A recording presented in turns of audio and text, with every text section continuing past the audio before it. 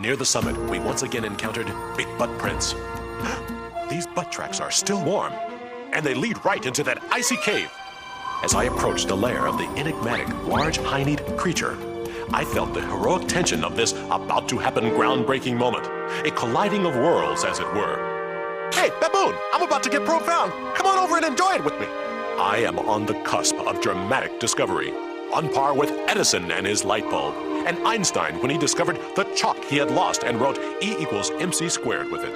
I gaze into ye, O icy cavern, yet another of the universe's mysteries to be felled by the shiny axe of science. Baboon, don't you want to share this magic moment with me? I have been too cold to sharing nothing magic. Well, why is that snowman wearing your coat? Because he's looking so cold, I am feeling sorry for him. Quick, toss me my camera. Thank you. You're welcome. Camera ready, I entered the lair of the legendary Big Butt. Ooh! Surprised? Big Butt?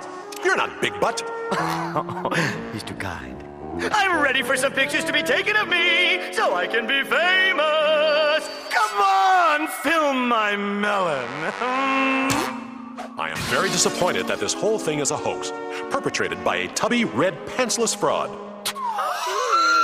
Abby? Why? Why did you do this? I did it all to get a little attention. Is that a crime? My papa was Bigfoot.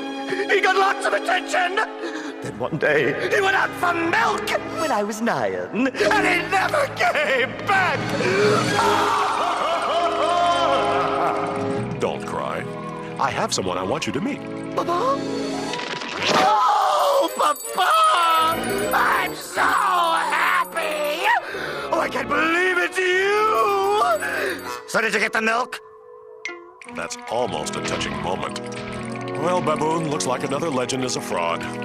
Let's go to Scotland and search for that Loch Ness Monster and see if that's real.